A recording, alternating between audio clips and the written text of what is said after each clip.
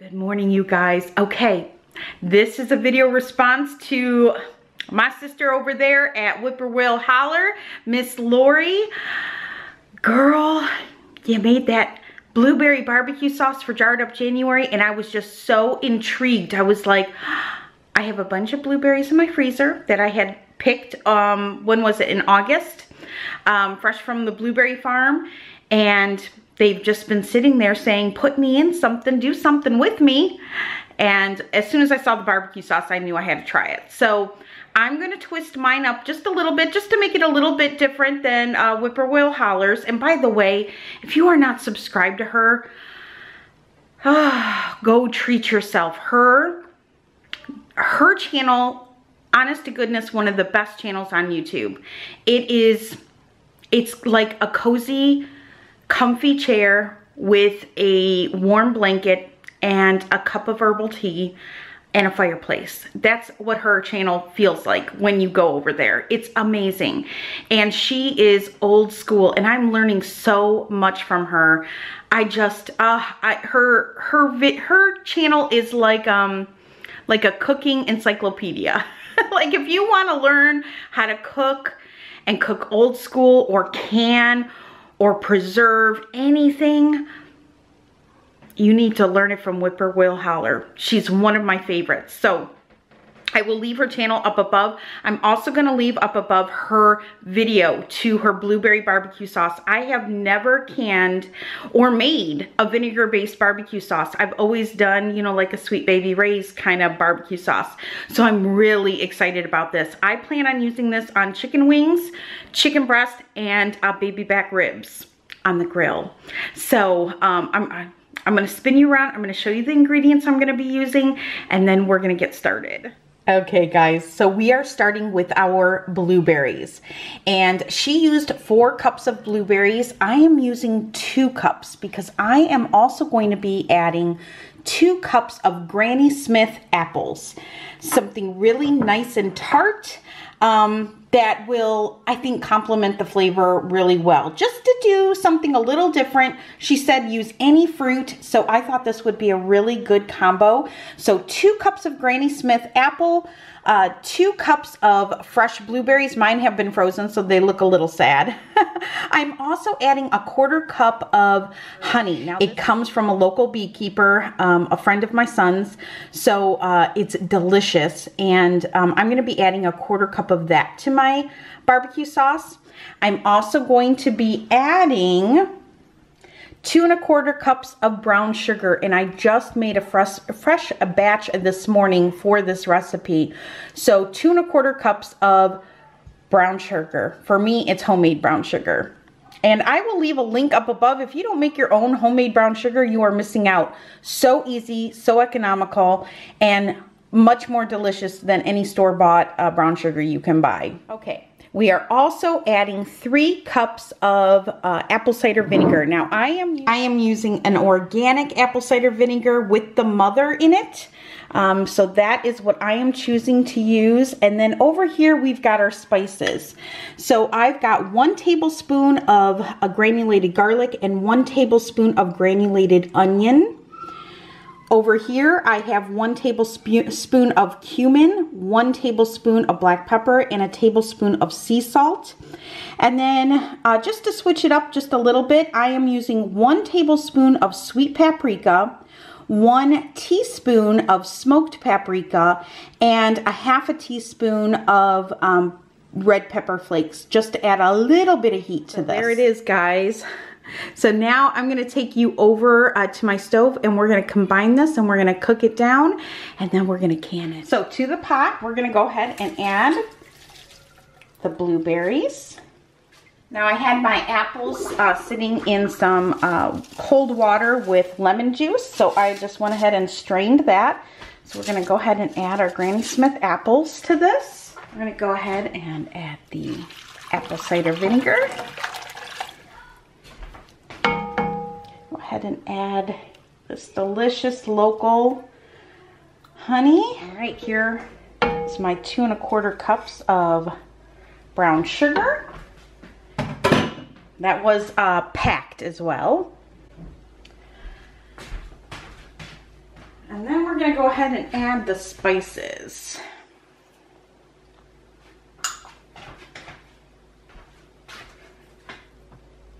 Okay. All right, then I'm gonna go ahead and turn this on the heat, and I'm gonna set it to medium, and then I'm gonna just start cooking this up. So I will bring you guys back when we get it cooking here and get it rolling. We are going to take an immersion blender to this as soon as it starts cooking up. Now, she did hers in a slow cooker. She did it on low for 8 hours while she was at work, which I thought was genius.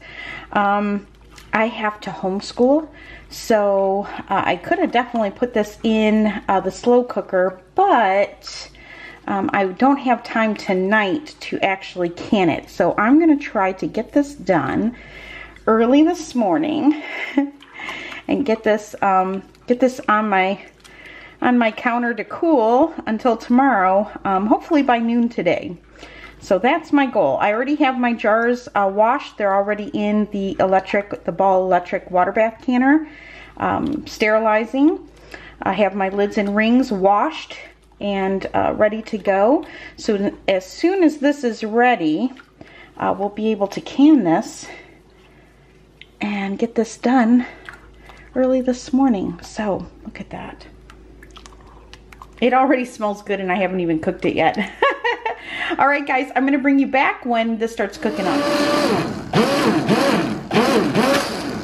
Okay, we hit it with an immersion blender, and now I've just been letting it kind of bubble and brew here, cook down, thicken up, all those spices kind of merge. I gave it a taste test and whoo! I knew it was gonna be good. I didn't know it was gonna be this good. I was intrigued and now I know why. It's incredible. It's got a tang to it. It's not as sweet as I thought it would be. So if you're looking for a sweet barbecue sauce, you might want to add more sugar to this. It is tangy. You've got the tang with a little heat, a little bit of sweetness and heat. Those pepper flakes added some heat. Fantastic on chicken wings and barbecue ribs. And that's what I plan on using this for, is ribs and wings out on the grill. So, I'm so grateful she made this video, and I'm so happy that I went ahead and decided to give it a try. Like I said, I've never made a vinegar-based barbecue sauce. I've only made barbecue sauce with, you know, a tomato background to it. This is wow. I hope you guys give this a try. I'm gonna give a shout out to my brother, Paul, over at Paul Rule of Thumb. He is also going to try this barbecue sauce, and he's going to put his own twist on it.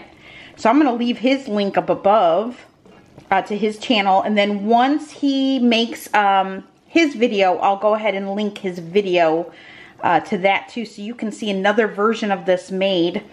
All right, I'm going to let this cook up a little bit more, thicken up. It's starting to really get thick.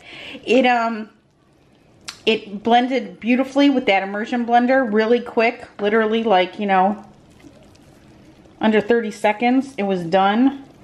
My house smells like I want to eat it. They should make a candle in this scent. I'm just saying. Just for reference, my jars are hot in there. They've been brought to a boil. I boiled them for about 20 minutes. And we are all set up. I'm gonna say, if you do not like a spicy barbecue sauce, spicy as in hot with the heat, forego the pepper flakes. I've got boys and a husband who loves a heat on their food. So they are going to love this barbecue sauce. And when I made this, I had them in mind. So, all right. We're gonna get set up here, and I'm gonna start bringing out my jar. Okay, well, I've been filming and my camera did not turn on. Isn't that great? Ah, the joys of a YouTuber. Okay, so here we are. We're filling jars. I'm gonna go ahead and put this cloth have a wet cloth right here. Make sure you use a towel. This is going to be messy. Also, when we're doing water bath canning, for those who are new out there, this is just for the newbies. You canning queens out there, you already know. When we're doing water bath canning, you always want to bring out 1 jar at a time from the canner. That way your jars stay hot and as sterile as possible. Pressure canning is different. You can line up, you know, your jars like soldiers. But when you're water bath canning, you really should do 1 jar at a time, just to keep it clean and keep it safe. So there is 1 jar. We're going to do another jar together since since I didn't film any of it. Okay, so 1 jar out at a time. I'm going to put that. Hopefully you guys can see that. I always keep an extra jar in the back to keep my funnel, just so that it stays clean. Again, I had it in the hot boiling water. So I want to try to keep everything as clean as possible. I'm doing 1/2 inch headspace.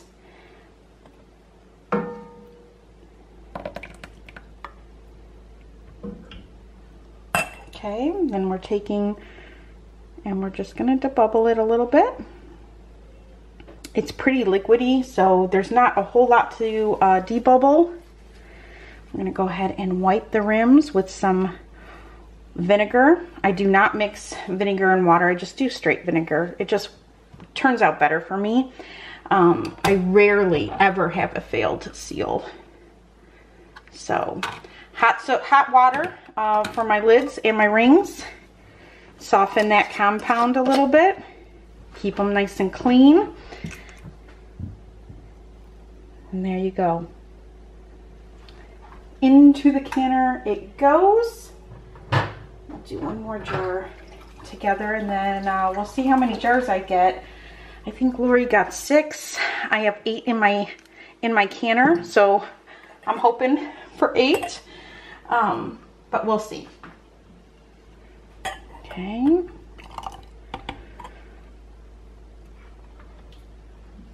Down below, I will leave my Amazon affiliate link. There, if you click on that link, you will find a tab for canning.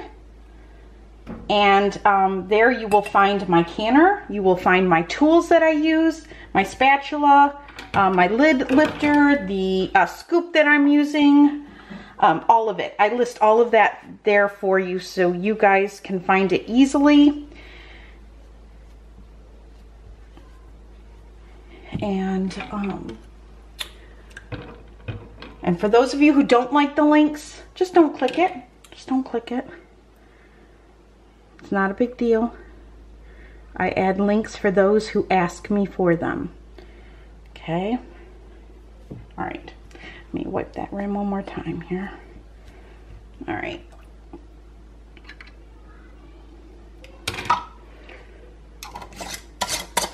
Woo, hot.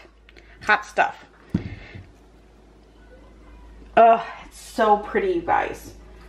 All right, so far I have 5 jars.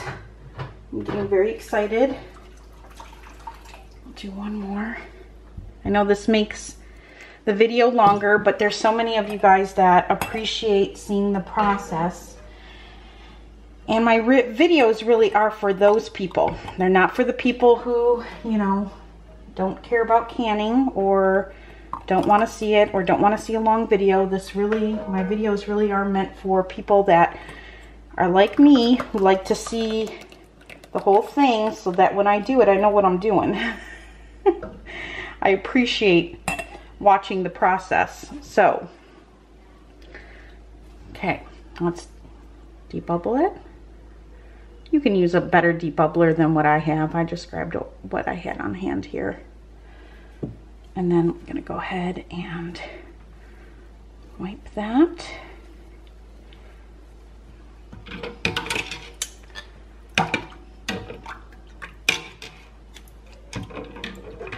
Grab a lid. Okay, grab a lid. All right. Woo, hot stuff. Fingertip tight. And that is number 6. All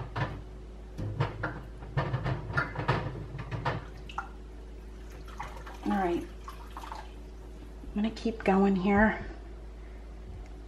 If you guys have any questions, go ahead and leave them down below for me. I will try my best to answer them. And if I get a lot of questions, I might just do a canning question and answer video for you guys. Now, I don't know if I will get one more jar out of this. Let's see. See if I can squeeze one out here.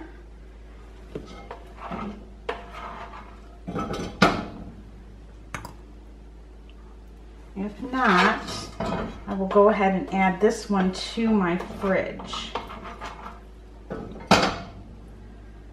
And I think that's what I'm going to end up doing.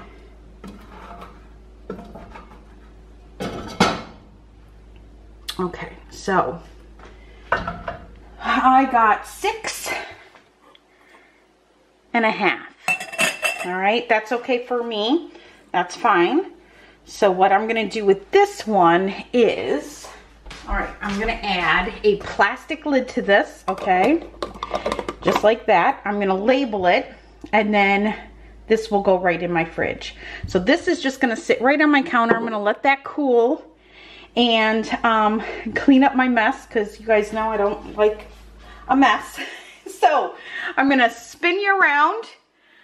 There are all our jars. So what I'm going to do is I'm going to go ahead and take out this extra one that we're not going to use.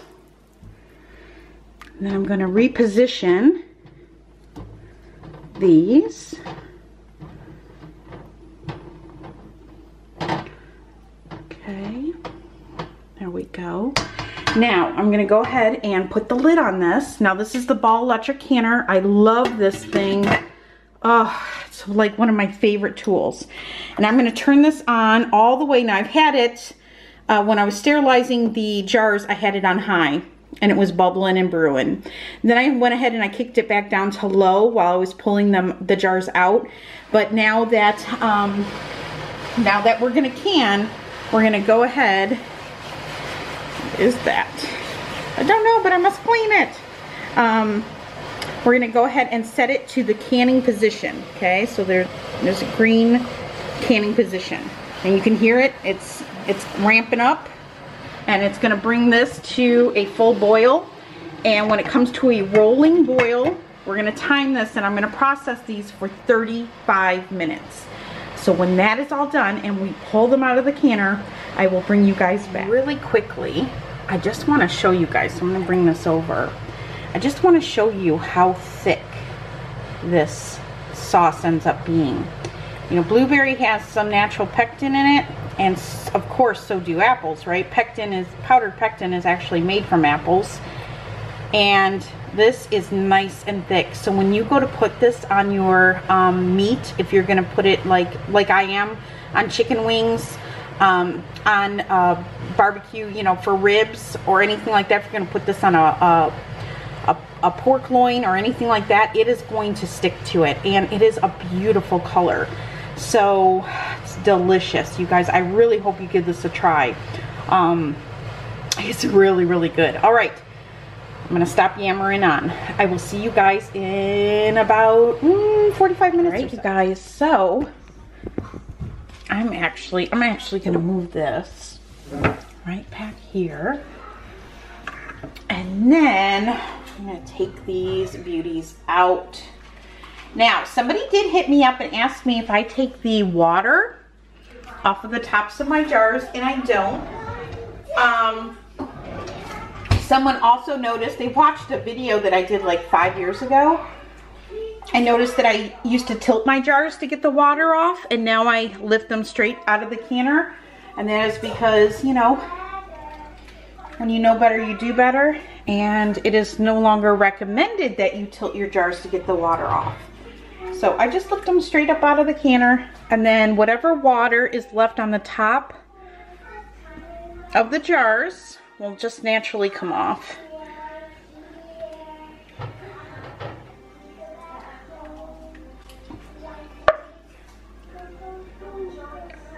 Okay.